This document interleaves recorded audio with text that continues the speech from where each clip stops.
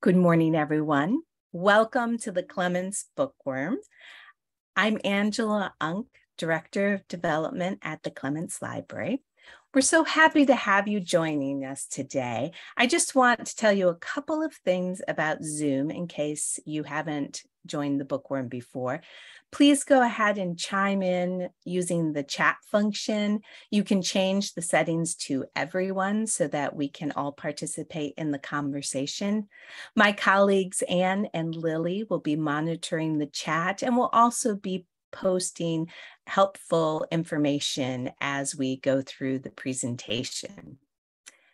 Now, you'll notice that the chat goes by very quickly, so please use the Q&A section for your questions. You can also give other people's questions a thumbs up. That is called an upvote, and we'll send it to the top of the queue. As part of our diversity, equity, and inclusion program, we have the live machine captions turned on today. If you go to that button, you can toggle them on or off, and you can also change the size of the words. All of this being said, I can only control so much of what you see today, but I do have side-by-side mode enabled, and that will allow you to see both the slides and the speaker. So go ahead and slide the divider so that you can optimize what you're seeing. Okay. This program is brought to you William L. Clements Library, located on the campus of the University of Michigan in Ann Arbor. The Clements Library's mission is to collect, preserve, share, and promote the study and discussion of primary sources related to all aspects of the history and culture of North America and the Caribbean up to 1900. I'd also like to acknowledge that the University of Michigan is located on the territory of the Anishinaabe people.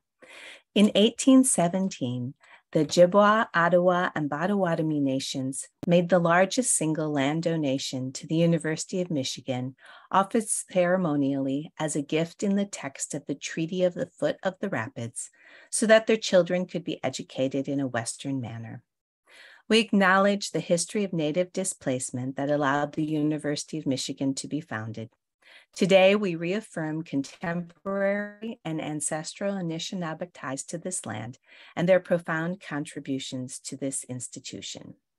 In addition, the William L. Clements Library acknowledges that it has and continues to benefit from the original land dispossession and established hierarchies of settler colonialism. Okay, so it's time to finish up our poll question. I'm going to end the poll and share the results. And I'll go ahead and stop talking for a second and ask Russ to unmute and comment on the results and give us the answer.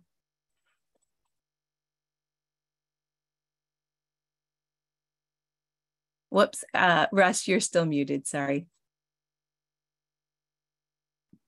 Okay, I'm on? Yes. Okay, I'm surprised at how the vote went. It's pretty, especially the top three, top four are all kind of close, but the correct answer is Newberry. Newberry from the 1880s till after World War II, produced tremendous quantities of celery. The high school team was known as the Celerettes, and it went by a number of celery names. When they harvested the celery in the fall, notices would be sent out via newspapers, and people would be waiting at the railroad station to pick up their celery supply. And the restaurants in the Upper Peninsula would have a big caption some on the menu that they were serving Upper Peninsula celery. So it was a kind of a major crop maybe not a major crop, but it was a big crop and enjoyed by people in the Upper Peninsula. And then it was also shipped out of the area as well into down to large urban areas, Detroit, Chicago, and so on. So that's our look at Newberry, the celery city. That's great. Russ, I'm just muting you for a second. Turn it back on. I do notice that a couple of people mentioned that sometimes if you have external speakers, that can be a problem with the feedback. So I don't know if you have external speakers that you can move a little further away.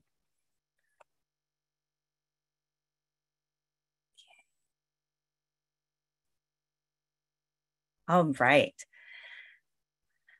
I would love to acknowledge that today's episode is generously sponsored by Barbara and Wally Prince.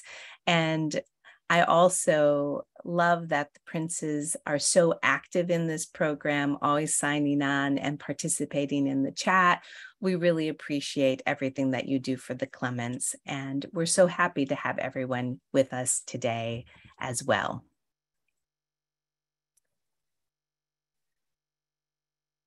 I'm happy to welcome Dr. Russell Magnaghi to talk about his recent book, Classic Food and Restaurants of the Upper Peninsula. After completing his studies at the University of San Francisco and St. Louis University, he moved to Marquette, where he taught for 45 years at Northern Michigan University. Russ is an award-winning historian of Michigan's Upper Peninsula and has had a decades-long curiosity about the food and beverages of the region. He is a prolific researcher and writer, authoring hundreds of articles and many books, as well as appearing on numerous programs like this to share his knowledge and enthusiasm for history. Russ, welcome to the Bookworm.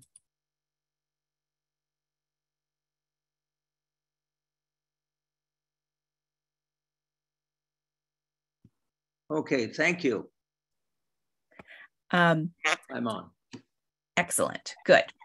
And I just thought I'd ask you to give some of our viewers a little more information about the geographical setting of the Michigan's Upper Peninsula.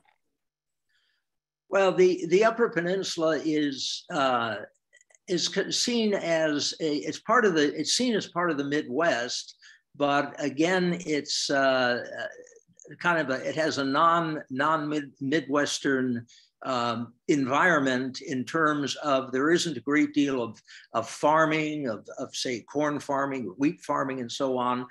And it has in its northern environment, it has developed an interesting food pattern, and that becomes part of the story of the food in the Upper Peninsula, is how food developed in basically what people saw as a wilderness area. And what's kind of interesting is that when Native Americans that we'll look at dealt with the environment and then the food, how they collected food, but then you also had the coming of the immigrants. And it's interesting that many immigrants, like some of the Germans, ignored the cold climate and maybe the sandy soil and so on, and experimented with, for instance, fruit crops and whatnot. The Blemhubers of Marquette were sending in the 1860s and 70s, were sending all sorts of fruit to the State Fair in Detroit, and people were absolutely amazed. And they said, well, where did this come from? They said, from the Upper Peninsula. And they couldn't believe it. But everybody told the Blemhuber that it couldn't be done. And he said, I'll try. And it worked. Great. Thank you. That's awesome. Russ, can you turn the volume down just a smidge on your computer?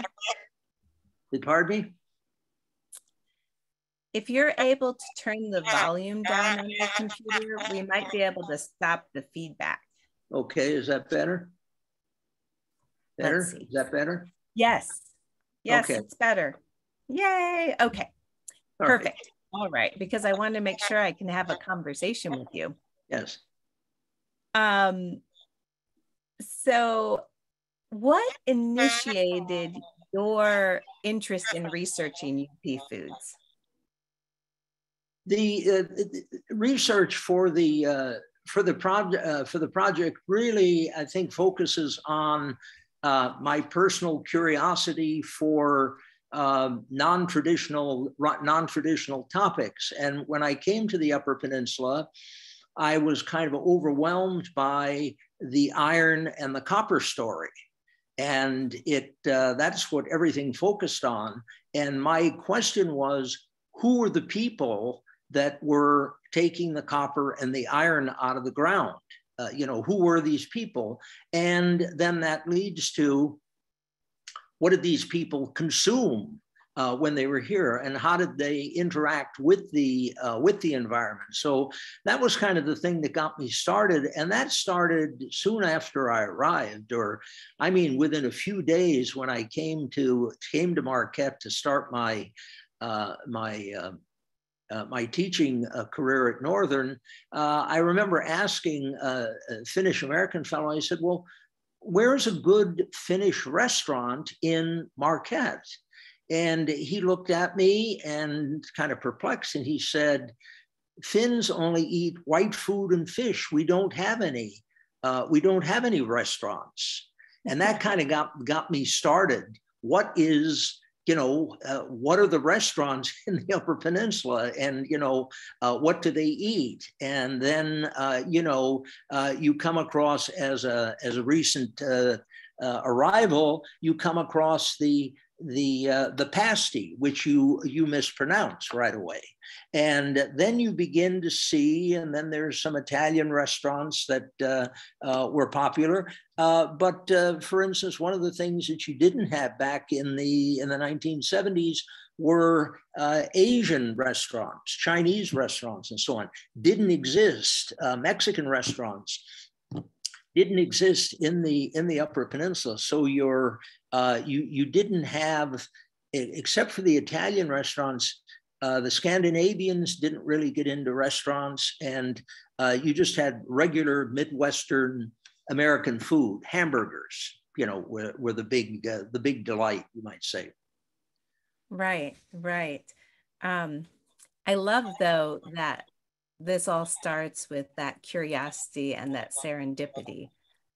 We have a lot of researchers at the Clements right now, and it's fun to talk to them and see how the questions that they ask lead them through the archives in, sometimes unexpected ways. So maybe tell us, how this story starts. Well, the story of food in the Upper Peninsula, you start with the Native American Native American people, and they didn't have really the traditional native foods like tomatoes and beans and corn, in particular corn, and farming was all but impossible. You can grow things here, but you also have to grow enough of them to last you through the year. So the Native American people, the Ojibwe and the Adawa, Anishinaabe people, they then turned to the land, and were hunters and gatherers, and really fishermen. And so they were into gathering maple sap and then turning it into maple sugar, which is rich in vitamin C. Sometimes during the sugaring time, they would spend a month, and their diet consisted of 100% maple sugar. So they were making it, consuming it, but making enough. So that was important. Another item that replaces corn is wild rice. And wild rice is important. Grew across the Upper Peninsula till the beds were destroyed during the logging boom in the 19th century. But that was important.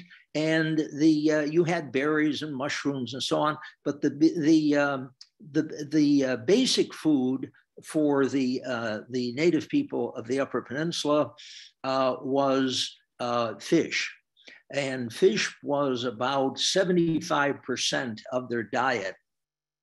And the fish would be gathered in the summertime. It's at special locations, the Straits of Mackinac, Sault Ste. Marie, Lance, Keweenaw Bay, and so on. So that was extremely important. And then to a lesser degree, all sorts of other animals. Venison was important, and then even birds, passenger pigeons, and so on. So they really focused on the environment, what the environment could produce for them. So they're basically hunters, gatherers, and fishers. Right. Let's see what else. Oh. And here we have a native person with a load of strawberries. And when what you have occurring is when the Americans and the Europeans came into the Upper Peninsula, there's going to be a creolization of the food culture, and you're going to find that for instance, the Scandinavians in particular were familiar with berry culture from where they came from, and they came to the UP and they had all these wild berries, and then native berry sellers would go from door to door selling various berries, in particular blueberries. So it was a coming together really of the two cultures that worked quite well.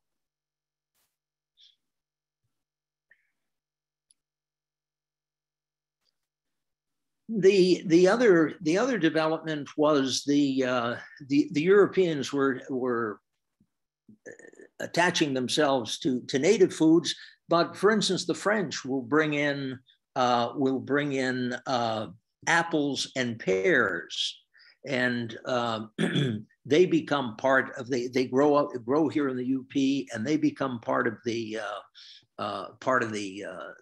food culture. And then later on, Native Americans will have apple orchards and develop it. And the French then in these small gardens at Fort Michilimackinac would grow various herbs, garlic and stuff, all of the products that they were used to in their cooking and so on.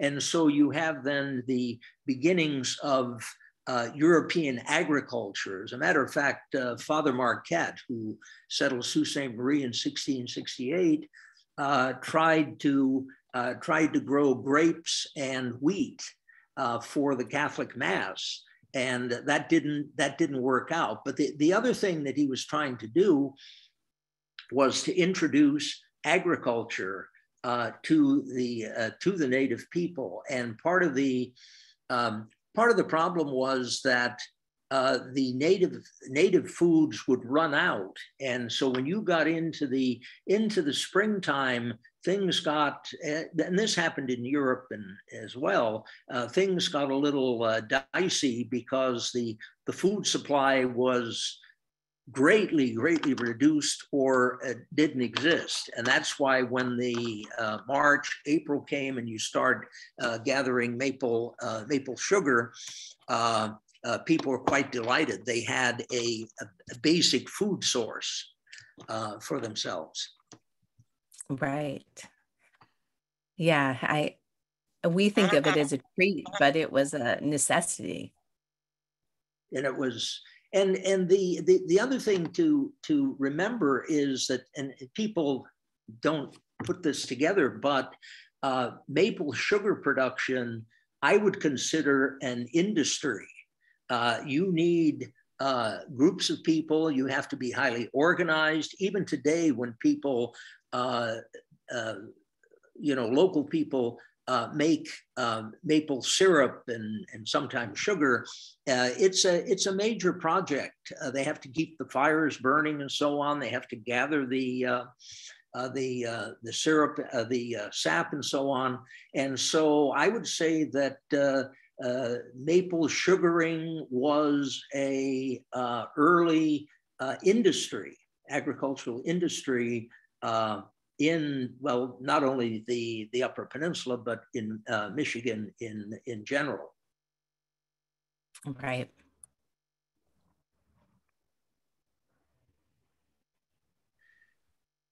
And then one of the important developments that everybody then gets involved with, you might say, but the French are going to introduce bread, and they have these outdoor ovens, as you see here at the one at Fort Michilimackinac, and they would heat the oven up and then put in the processed dough and so on, and it would bake. And then when the bread was done and the fires kind of cool, they would put in various sweets and so on, cookies and the like. And you're going to find that Native Americans then will not so much build ovens, but they will actually bake bread in frying pans. And this was also done by the mixed blood people, the Métis people, the voyageurs, and so on.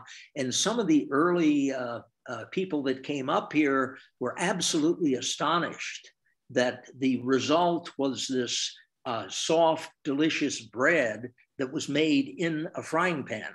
But the bread culture is going to spread, and you're going to find that Scandinavians, Swedes, and Finns are going to become bakers all across the Upper Peninsula and open up bakeries. Italians will do the same, and other ethnic groups, maybe not as many as the Scandinavians, but they all got involved in baking. The interesting thing about the oven is that, and as I was doing the study, I get into what people were drinking, and they were drinking coffee. And so coffee would come in bulk as coffee beans, green coffee beans. Then they were ground, and then the coffee was roasted in these ovens. And this then coffee consumption becomes, well, among Finns, it's an important part of their lives. Certainly with the Finnish immigrants. Even today, Finland is the largest consumer of, Finnish people are the largest consumers of coffee in the world. And so it's just part of their culture. And I remember when I first came here, arrived, and I had an interview with the dean and so on, they handed you a cup of coffee. That was just part of life in the Upper Peninsula, and continues to be. Oh, nice.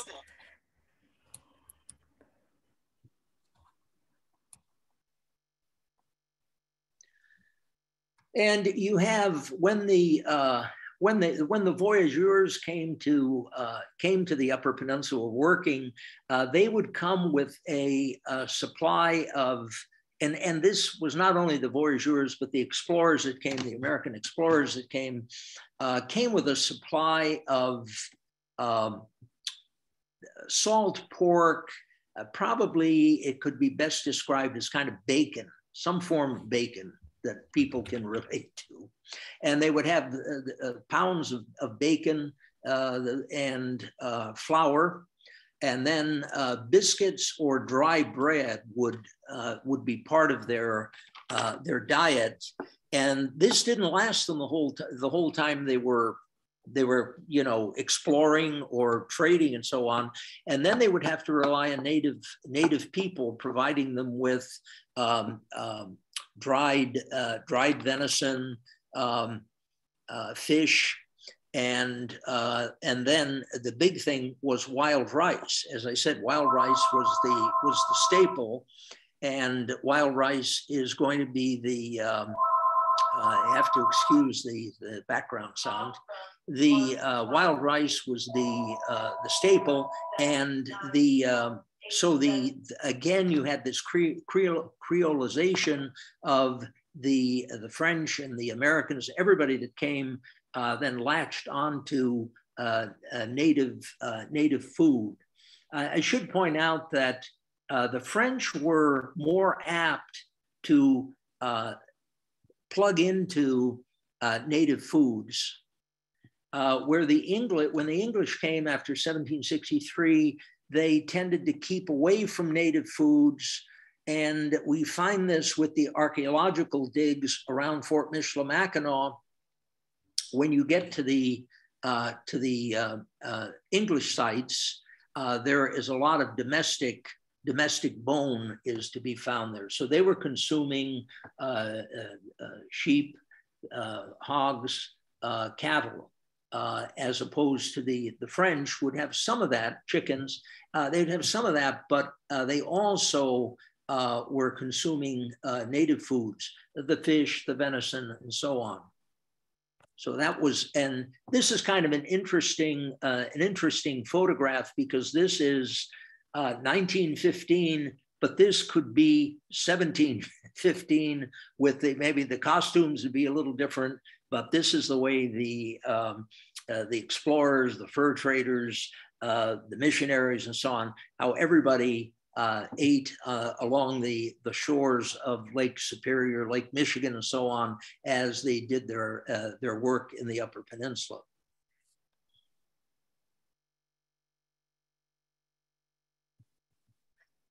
This is quite a bounty.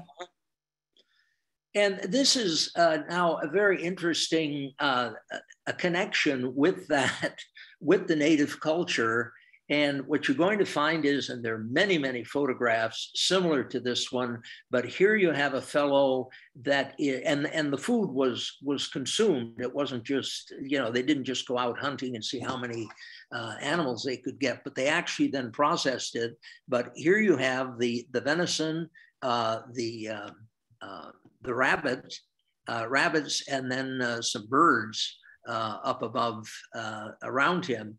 And this was extremely, it becomes part of life in the Upper Peninsula. And you also have scenes of, and there might be some coming along here, of really extravagance, where you have whole walls with various animals hanging. And it's then eventually the state of Michigan is going to get into various laws that are going to bring some control. But in the early days, people would literally take hundreds of fish and animals and so on. And hopefully they were consumed. They would also, though, it got commercialized because they would also ship the animals out of state. And that becomes one of the first laws that prohibited the export of hunted animals from Michigan to neighboring states and so on. But this is the coming together of the European and the native diet. Right. So here we have sort of an iconic food of the UP. Okay. Well, we can talk about the sort of the three introduced foods to the Upper Peninsula. One is probably the most iconic, the most important, is the pasty. And the pasty is a freestanding meat, potato, rutabaga pie, and it was introduced by the Cornish people. And the pasties that these two miners are consuming are really half the size of a typical Cornish pasty. A typical Cornish pasty, when you ate it, you needed two hands to consume it. But it worked well for the miners because they would go to work with a warm pasty, sometimes just putting it in their shirt, keeping it keeping it warm. And then by the time lunchtime came, they would, excuse me. When by the time lunchtime came, it was cooler, but it was a full meal. And a pasty consists of chopped meat, potatoes, and onions, rutabaga, and then other items. And it's a simple recipe, but gets you into a lot of trouble with various aficionados. What exactly goes into the pasty? Is the meat supposed to be ground? And then what type of meat goes into the pasty? Should the meat be diced? And the same thing with the vegetables that go into the pasty. So it's a simple recipe, but with a whole variety of ideas by different people as to just exactly in terms of the size. I can say personally, the best pasty I ever had, I gave a talk years ago to a group, and the dinner was, and it's very common and has been over the years, dinner is a pasty. And it was absolutely delicious. And I couldn't figure it, I couldn't figure it out. It's the usual ingredients. And then I looked at it carefully, and the difference was the ingredients were finely chopped, so that you didn't eat a chunk of meat and then a chunk of potato and a carrot and a rutabaga and so on, but you were eating all of the ingredients blended together. And it was the most delicious pasty I've ever had. And so from my perspective, you see, one of many, and I'm not a big pasty maker. My perspective, if I was, I would chop the ingredients very finely and mix them, so that when you had a mouth of pasty, you would have all the flavors there. And but the pasty, as I said, becomes iconic, and everybody then picked it up. The Cornish women then showed the Finnish women, the Italian women, the Swedish, and so on, how to make the pasty. And then they added their own ingredients and so on. And I should point out that the pasty, not from the UP, but from Cornwall, there were Cornish miners that went to Mexico, and they brought the pasty to Mexico.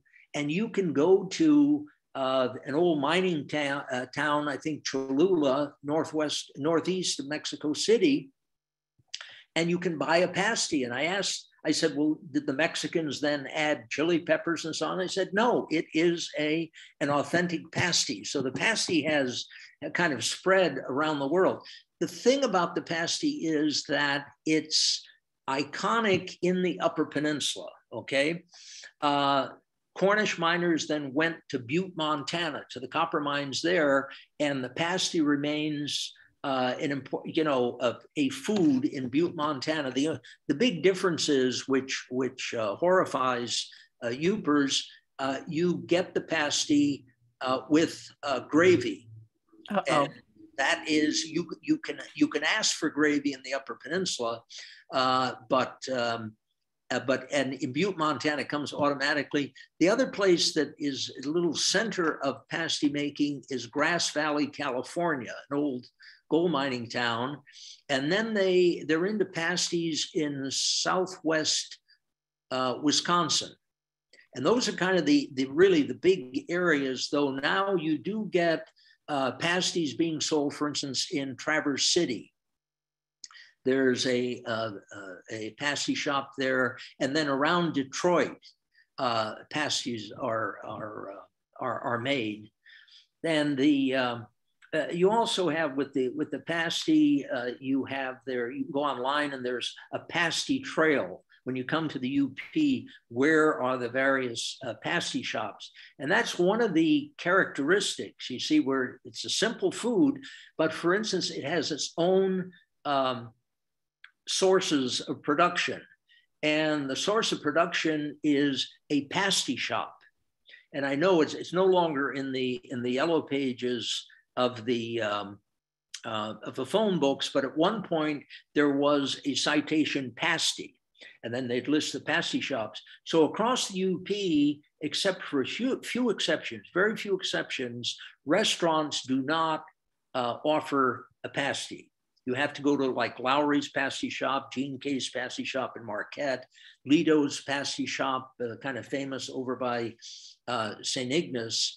And that's where you get the pasty, or you can buy them from various church groups that will make them on a monthly basis. But they're it's so involved in terms of producing them that a restaurant, unless that's all they're selling, one of the characteristics of a UP food. So Russ, back when it started with these miners, they weren't buying them in a shop, right? Their wives were making them first thing in the morning. Yeah, it started that the Cornish made the Cornish wives made the cousin Jennies made the pasties for their husbands, and they had to do it correctly. There are all sorts of stories where in the Cornish dialect that there's too much turnip, or there's too much this or that.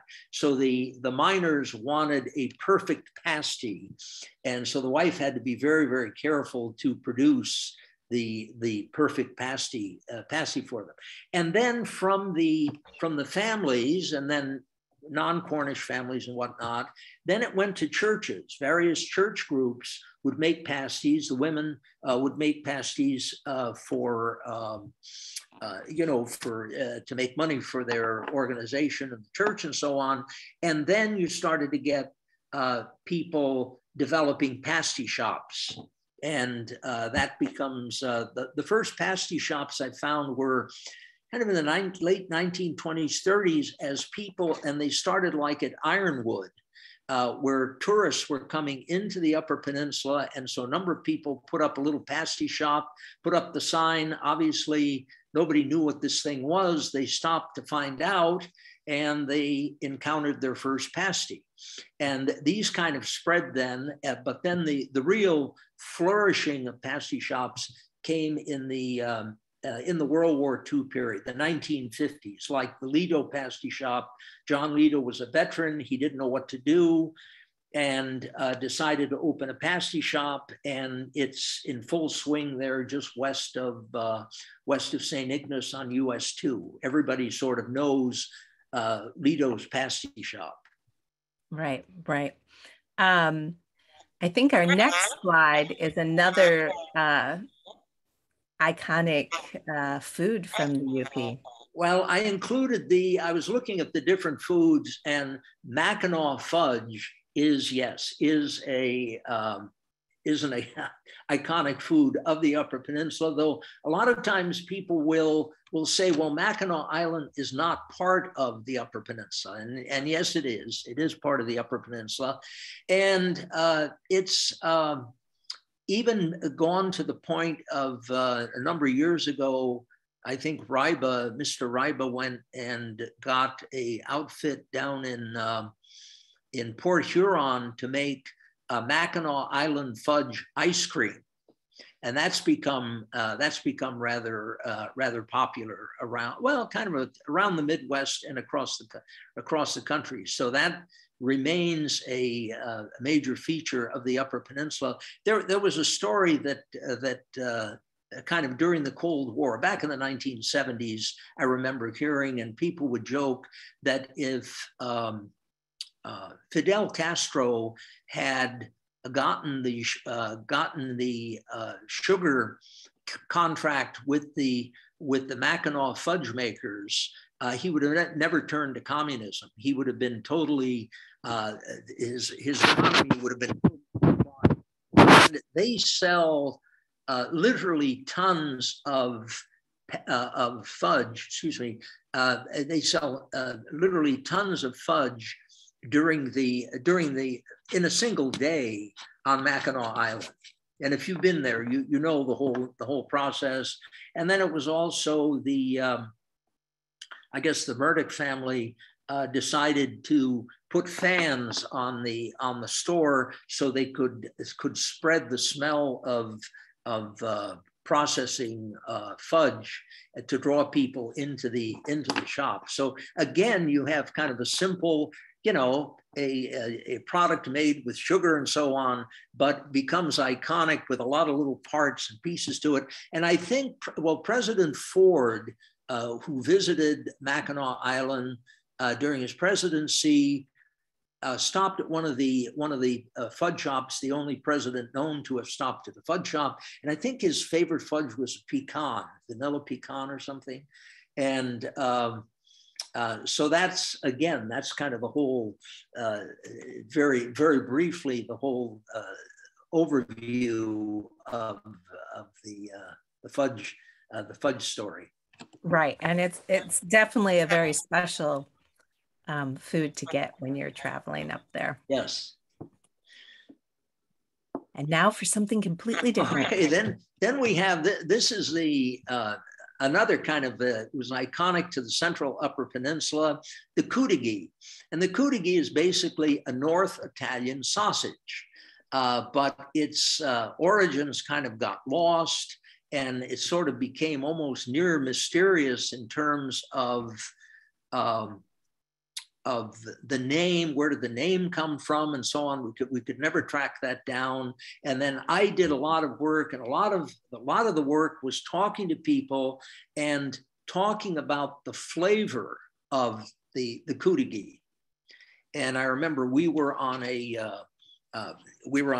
ferry going from Stockholm to Turku, Finland, and as the boat's coming in, I'm talking to one of the friends that was on the boat, and we were talking about Kudigi, and he said, yes, my family made it, and we saw that it ended up being a North Italian sausage that was centered around the central upper peninsula. You could ask for Kudigi, people knew what you're talking about.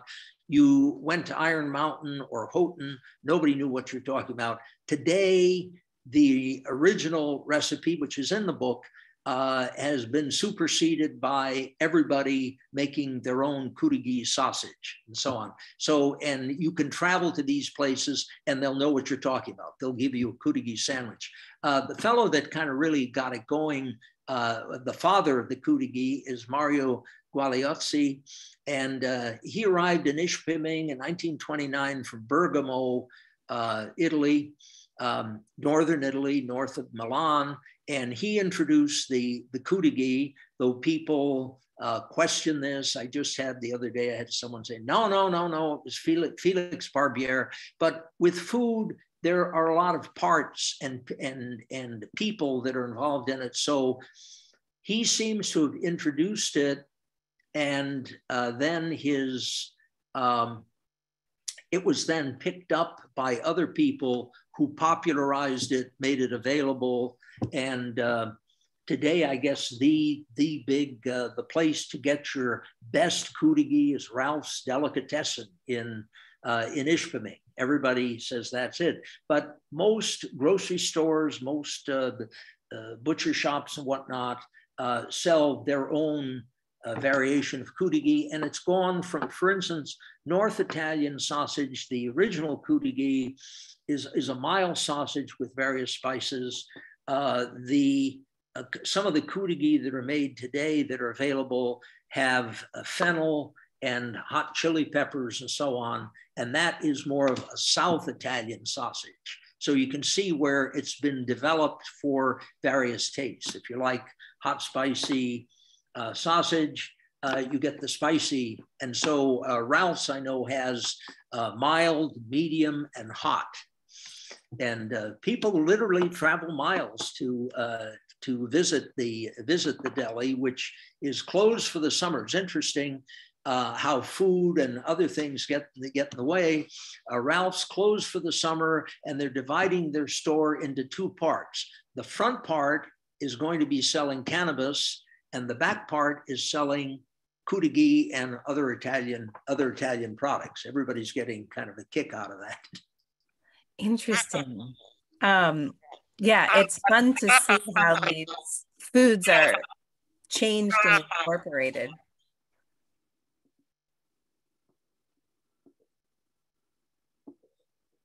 And a group of people that that got into ice cream and confectionery, candy making, and so on. The two major people were Greeks and Lebanese, and the Lebanese are, excuse me.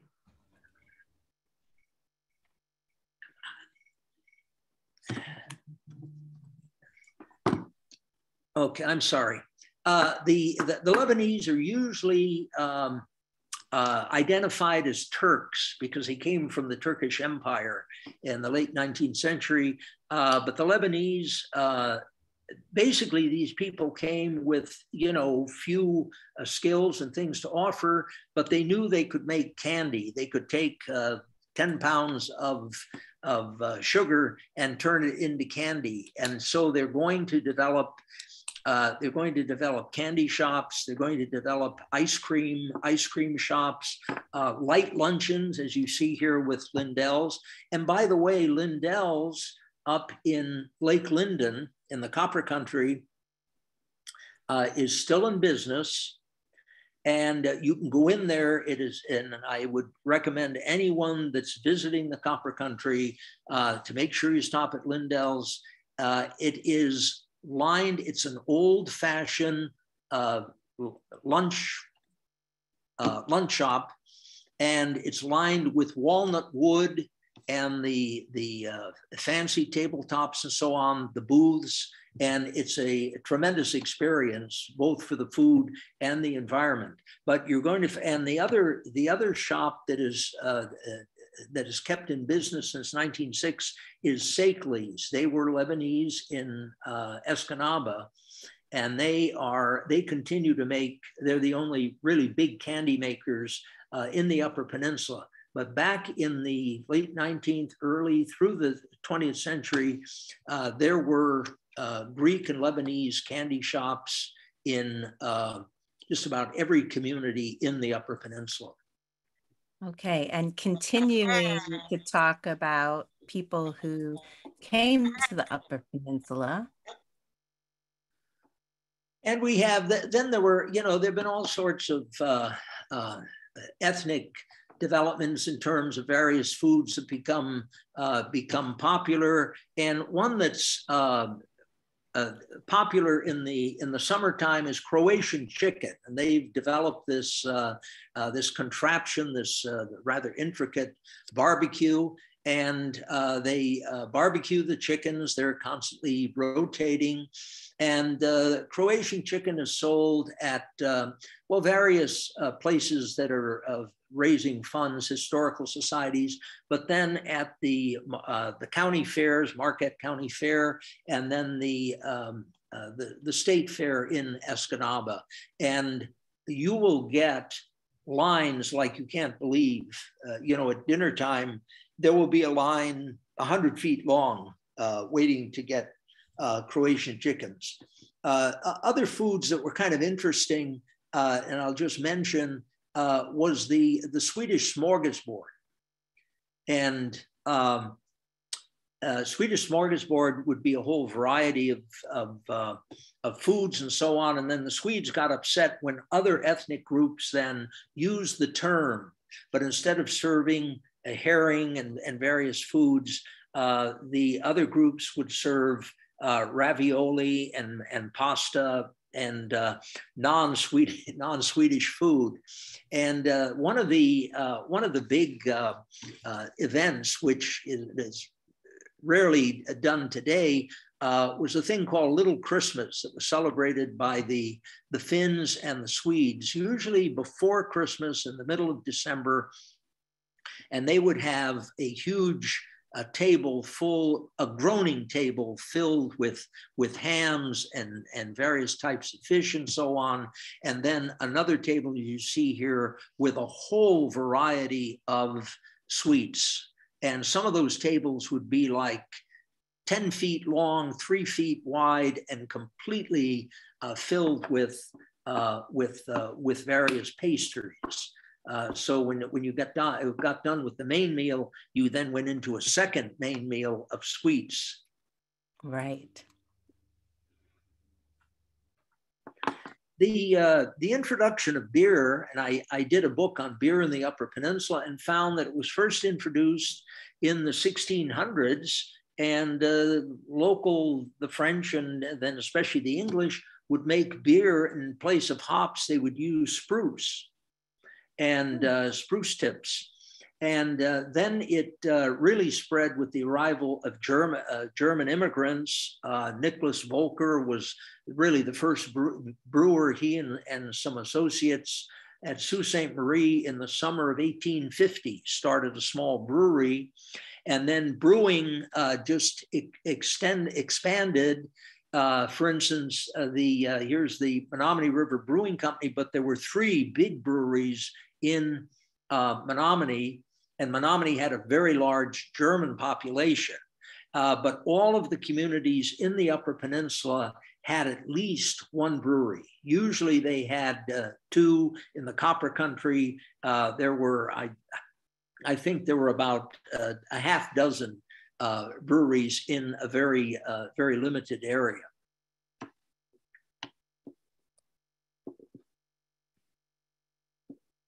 And here we have the very famous House of Ludington. It was established in the 1860s, and then over the years, here you can see it's been expanded and it's been further expanded. But the House of Ludington became extremely famous for its restaurant. And Pat Hayes was a self-educated chef and did his utmost to provide the best food, the best environment, as kind of a slap in the face to George III, who lost the American colonies in the Revolution.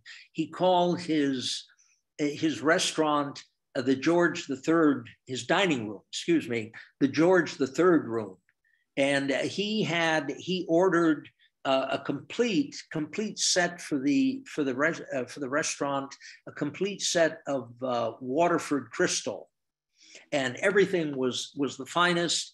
And his whole idea was that whatever the Waldorf Astoria could produce, he could produce. So it didn't matter if you were in the Upper Peninsula, disconnected from a large city or whatever, you could produce fine food. He would have big dinners for hunters at the beginning of hunting season. And to give you an idea of what he do, he had quail on a sword served to the hunters. So he had some very elaborate meals. He had the most complete, authentic Swedish smorgasbord ever produced. I don't think it'll ever be produced again for a visiting Swedish prince who came to Escanaba. Wow. Does the House of Ludington still stand today in Escanaba?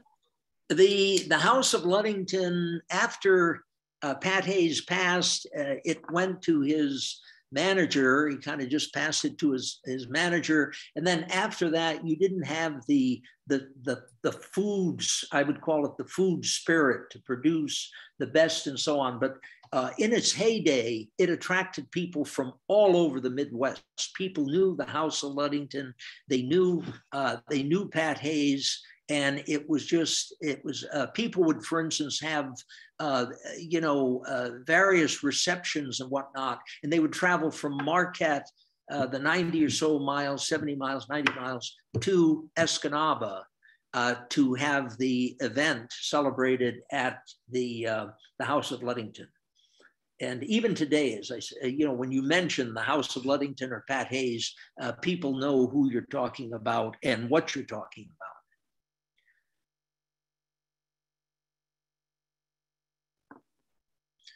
and then sort of at the other end of dining is the drive-in. And obviously during the heyday of the drive-in back in the 1950s and so on, drive-ins crisscross the Upper Peninsula, especially the A&W root beer stand. They were in every community. Today there are five drive-ins in the Upper Peninsula, and the Clyde's Drive-In, there are three of them: Anastique, St. Ignace, Sault Ste. Marie, and it has sort of been unofficially declared the iconic drive-in in the state of Michigan. And you go there and it's usually filled with, it's open year round, it's filled with cars. They did extremely well during the pandemic because nobody was eating indoors and everybody was going to the drive-in. As I said, there were five of them, and I talked to the fellow that owns one up at Sault Ste. Marie. There are two in Sault Ste. Marie, and he said, we're doing a land office business. We just can't keep up with the people that come to the drive-in and don't have to, and so they closed the little dining area they had. They closed, and it was all food to the car and watch the ships go through the locks. Yeah, I think that during the heyday there were a lot of strange themes for these drive-ins as well, right? Well, yeah, the drive-ins then took on various characteristics. Here you have the variety of costumes. They have kind of a Native American motif here to the place and to the car hops and so on. There was a fellow in Escanaba that had almost a kind of a native village that he established, and kind of in the center of it was a drive-in, but it was a big tourist attraction, and you had a lot of that across the Upper Peninsula, sort of the fake Indian tradition that grew and developed through the area. Right. And then one area that we usually don't think about, and that is the lumber camps. And these lumber camps had their own cuisine. The men would be up 6 o'clock, 7 o'clock for a day working in the woods in the winter, and they consumed vast quantities of food. Today you would shudder. The oils, the butters, the bacon. If you're into dieting or something, you'd just be shocked by what they're eating. And some of these men would eat after they had their meal, they would then consume several dozen donuts, and finish off their meal with several dozen donuts or a complete pie, and then go out in the woods. But then they were burning it off because they're out in the cold. And that helps. And then doing this very, very hard work and so on. And then at noon, the cookie, as he was called, would bring warm food to them. And then in the evening, they had another major meal. So this was a whole part of the food culture that we kind of overlook. Right. That's one of the things I love about your book is how you've explored all of these different themes. And you had, there are, well, we'll take a look at the sort of, and I have to talk about the Grand Hotel. I'm not trying to advertise, but it's there, and it is today is the ultimate, I guess I would say, collection of food restaurants. And probably many of the viewers have been there, and you've been to the main dining room at the Grand Hotel. And this is it in the 1920s, and it pretty much remains the same. But the Grand Hotel now has, I think it's a total of 5 different restaurants that are scattered around the property, and it's said to have the largest kitchen in the world. and they start producing, the bakers start producing pastries and croissants and so on at 10 o'clock the evening before, for the next morning. And it's I would say it's a bit expensive, to say the least, or you have to not eat for several days and then go for especially the luncheon. But I do have to say it is an experience to have a meal in the grand dining room at the hotel. And the other thing that's interesting about it is they still have an all Black wait staff, and this started back using a Black wait staff and cooks and so on, or chefs. Started in the 1850s, even maybe a little earlier on Mackinac Island, has continued. And today they import Jamaicans to work at the Grand Hotel. And there's been all sorts of controversy. Why are they hiring Black people to serve, and so on? And it's part of the tradition. I think they're in the process of kind of breaking some of that down. There have been complaints by visitors and so on. And then why don't they use American Blacks and so on? Part of the problem is Blacks or whites aren't really into that service type career, and they can't get them. But the Grand Hotel, for its food, I would recommend it at least once. Or if you have a lot of money, you might want to go a few times. But it's just a tremendous dining experience. And as I said, I would say the Grand Hotel is the ultimate dining experience in the Upper Peninsula. Right.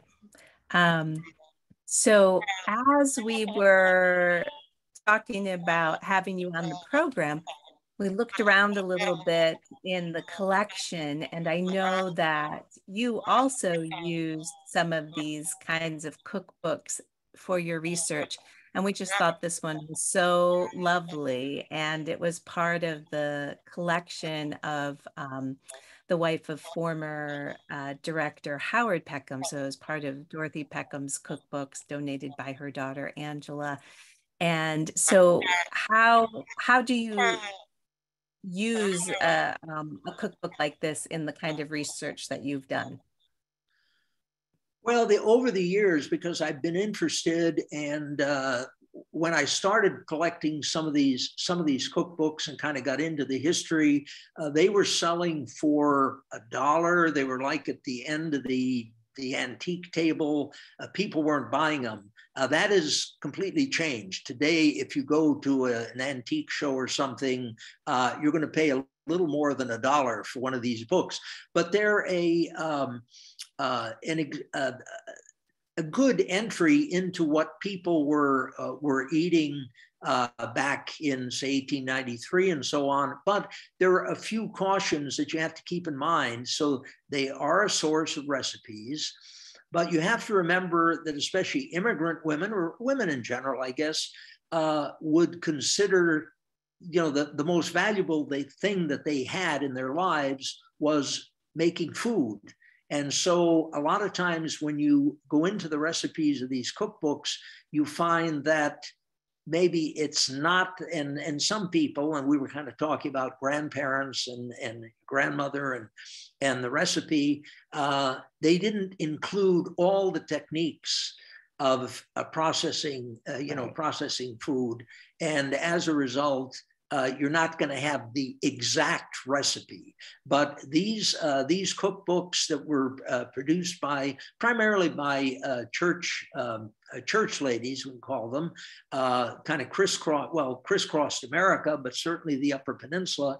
And I ran across one of these books. The woman said that she knew I collected books, and we were at a history conference, and she shows me this book that's a bilingual Finnish-American cookbook, and it was produced for domestic servants, so young Finnish immigrant girls could then get jobs as domestic servants, and they proceeded to they could then work for an American family and produce American type food.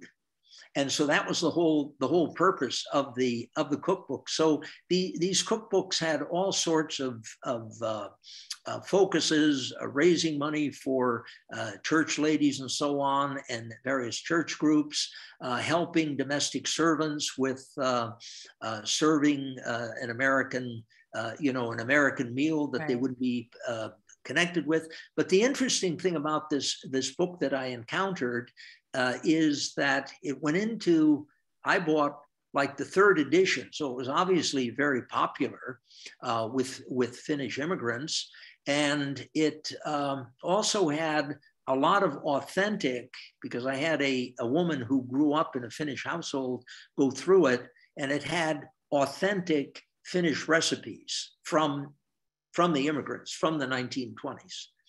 And so these cookbooks are really very helpful. If you want to get into kind of food culture, they're very interesting to go and look at, and then maybe produce some of the foods from that time and see what people were eating. And they weren't eating casseroles. That's sort of what eventually comes out of some of this. I know at Northern Michigan University in the early days of the 20th century, they would have some kind of a banquet, and I looked at the photographs of these banquets, and they were covered with casseroles, a whole variety of casseroles. So these cookbooks are good windows into enjoying the past, reliving the past. Yeah, definitely. Russ, I'm going to mute you for just a couple of minutes and just tell everybody, wow, this has been such a good conversation. And I know we're a little bit over on the time. We'll still answer lots of questions. I see that we have lots of good questions in the Q&A section. So go ahead and keep putting those in there, and we'll try to get to as many of them as possible.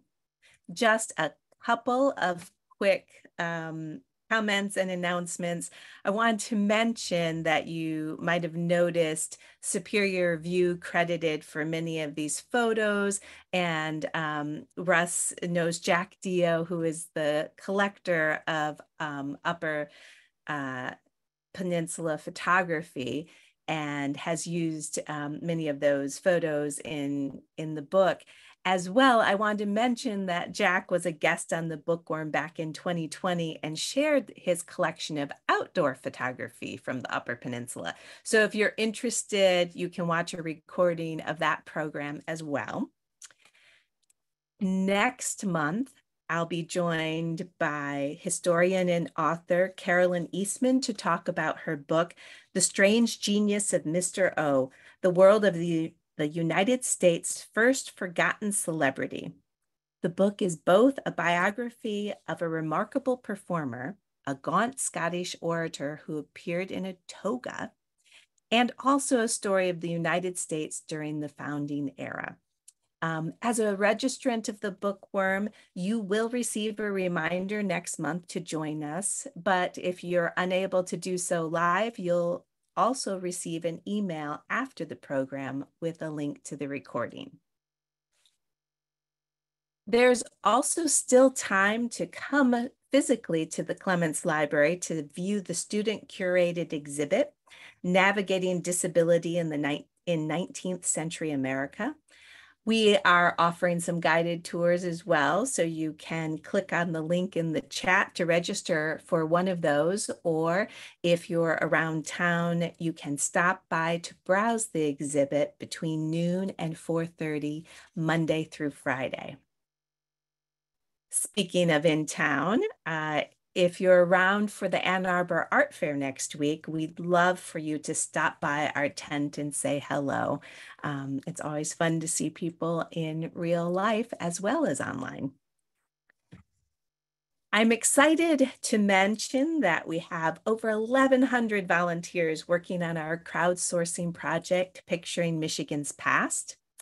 That being said, there's still plenty of time for you to join in this project and help us identify and categorize over 60,000 real photo postcards from the David V. Tinder collection of Michigan photography. If you've already been working on this project, I'd love for you to mention in the chat some of your favorite photos from the project.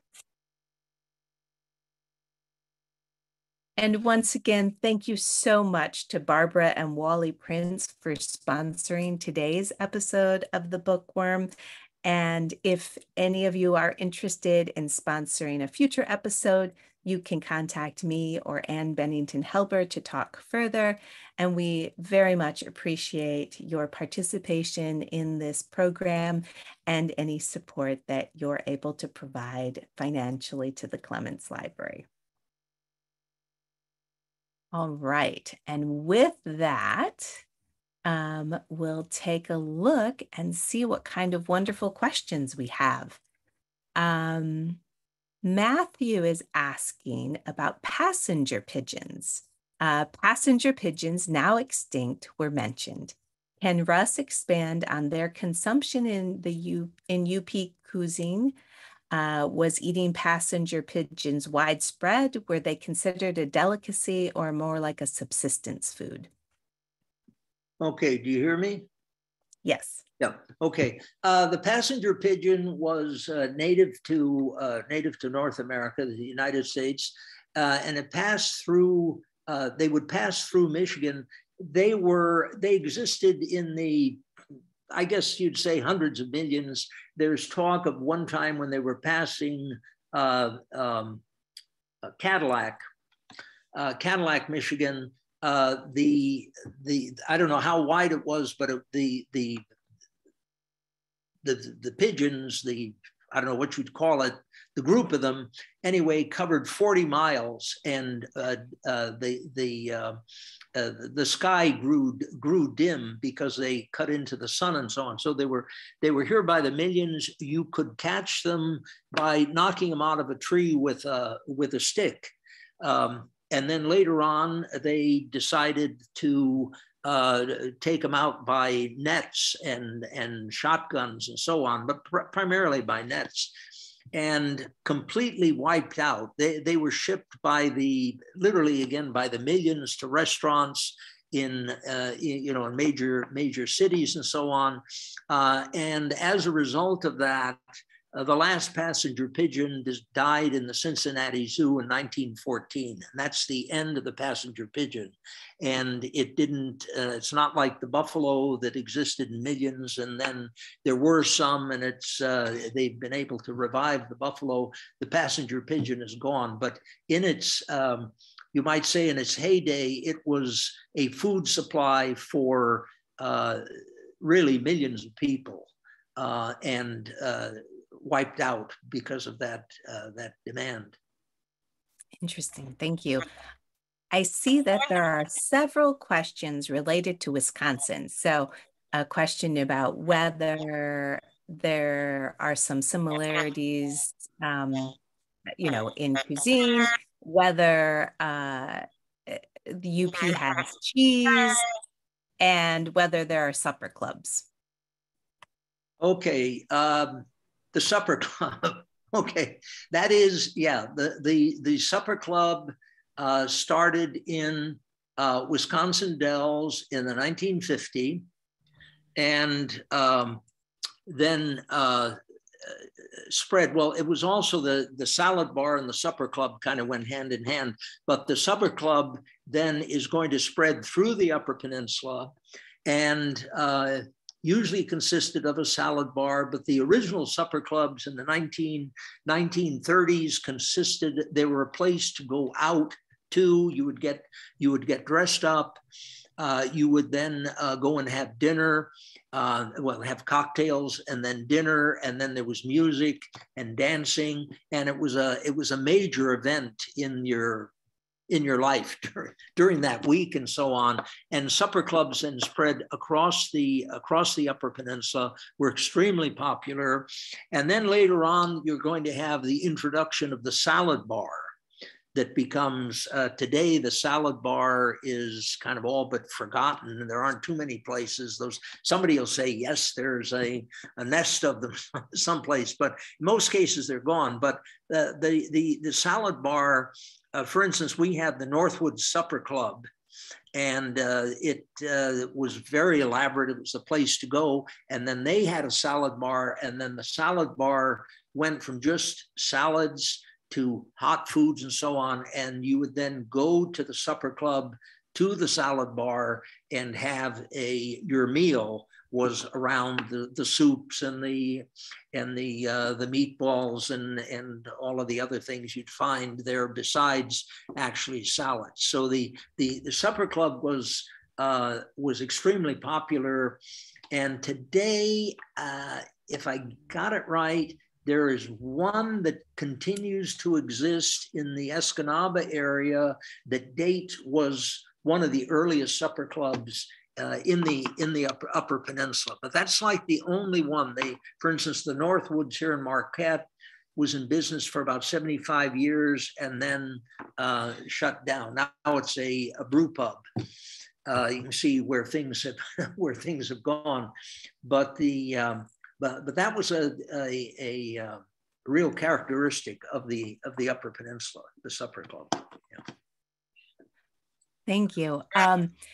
We also have a couple of questions about fish. Andrew's mentioning that he associates the UP with smoked fish shops, especially smoked whitefish, and wondering about the origin of that. And I think Tom was commenting on fish being part of Native American diet and or also to be used for fertilizing crops.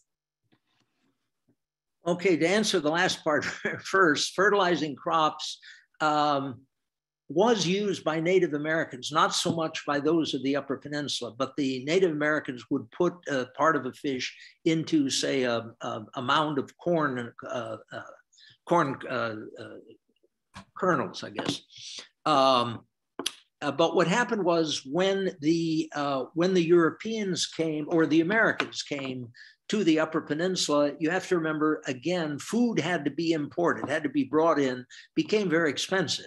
So they looked around and what's available. A lot of water that's filled with a lot of fish. And so you're going to find from the very beginning then, all the various fishes, lake trout, whitefish, and so on, Siskowit, become popular. And there's even one story told about a woman in I guess it was the 1850s when the mines were just kind of opening. And she was in Lance, though not in the middle of mining country, but she said, I've prepared whitefish, I've grilled it, I barbecued it, I boiled it, I made soup. And she went on and on with the various uses of wild fish and of whitefish. And she said, and it's only October. So they have the whole winter to go through, but they were eating then, they had kicked into the native diet. They were eating large quantities of whitefish and other types of fish. And this becomes extremely popular. And today, well, for instance, here in Marquette, we have Phil's fishery, and he has smoked fish, and it's extremely popular. And other places across the UP have smoked fish and so on. And then for instance, the Grand Hotel points out that one of their very popular items in the menu is whitefish. Again, people come from a distance and want to try the local fish that they've heard so much about. Or you'll sometimes go to Detroit, Chicago, and so on, and find whitefish on the menu, and they make a big fuss, planked whitefish and so on. So it's a Indian food that has been creolized and has entered the American diet. And certainly, for instance, here in Marquette, we have a restaurant, the Verling, that's sort of known for the variety of whitefish, or not varieties of whitefish, varieties of the way it's served.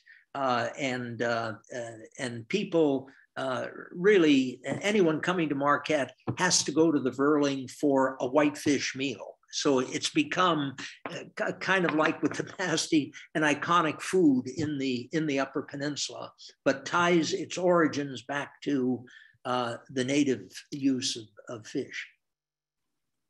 Thank you. This is an interesting question that Tom has. He's wondering what kinds of foods are served in the prisons in the UP and wondering if there's any connection. What was the last part of that? In prisons in the UP. Oh, prisons in the UP, nothing particular special, except it was kind of interesting at, well, the major prison we have is the Marquette Branch Prison, the state prison. That's high intense prison. At one point, they got a boat that was involved in illegal liquor running during Prohibition, and for a number of years, the boat was used to fish and then provide fish for the prison, the inmates. And during the hunting season, or game wardens would, when they caught somebody illegally hunting and so on, they would then take the venison and give it to local jails, the Marquette Branch Prison, and so on, and to groups like the Salvation Army. So that was kind of the prison diet doesn't have any kind of a Yooper connection. Well, I mean, that's a little bit of one. Yeah. Doug has a wonderful question. He's asking if you can tell the story of the external elevator at the House of Ludington. Okay, the external elevator at the House of Ludington. Pat Hayes was not a firm believer in following what governments wanted him to do. And so he, and I talked to a woman whose father was Pat Hayes's attorney, and he would come home just shaking his head because Pat Hayes would do what he wanted to do. And I guess he figured he had this very popular restaurant and so on. So at one point, he wanted to put sort of an elevator on the outside of the building, which was kind of popular at one point. And so he put the elevator in, and it was on city property. And he got into a lot of trouble, but in his usual manner, he ignored the trouble, and the elevator stayed. And I don't know if it's still there, but for many years, I know it was still standing, but it was sitting on the sidewalk off of his property. But that was kind of a typical Pat Hayes way of dealing with city problems. He just went ahead and did it. I love that. So we have a few more questions, but we're approaching 11:30. So I thought I would just ask to combine a couple things together. Ernie was thinking about how the price of the pasty might have changed over the years and whether it's moved up a bit. And Tom was asking along the same lines, how much the foods have migrated from their original, the way they were originally made, and what you found about that. Wait a minute, just sum that up for me now. Has the pasty become significantly more expensive over the years and become more high-end? Okay, has the pasty kind of become more expensive? It still remains relatively, in terms of foods and so on, and then what you get, inexpensive. It's sort of like getting a large sandwich. So I think they're selling for $3, $5, something like that. And it's seen to be you know, a nice lunch and dinner meal. You know, you can serve it and it's there. You don't have to have a bunch of vegetables and other things around it. And so the price has stayed. It hasn't become a, you know, an iconic food in the Upper Peninsula. So now you spend, you have to pay a special price. But it's remained relatively, I don't want to say inexpensive, but it's not, they don't sell for $10 a piece. Put it that way, and so it's maintained itself as a popular food for people. Yeah, a popular and reasonable food. Yeah. Well, thank you so much, Russ. This has been wonderful. Okay, thank you for having me. I've appreciated it. And thank you, everybody, for joining us today. And have a fabulous weekend. Bye.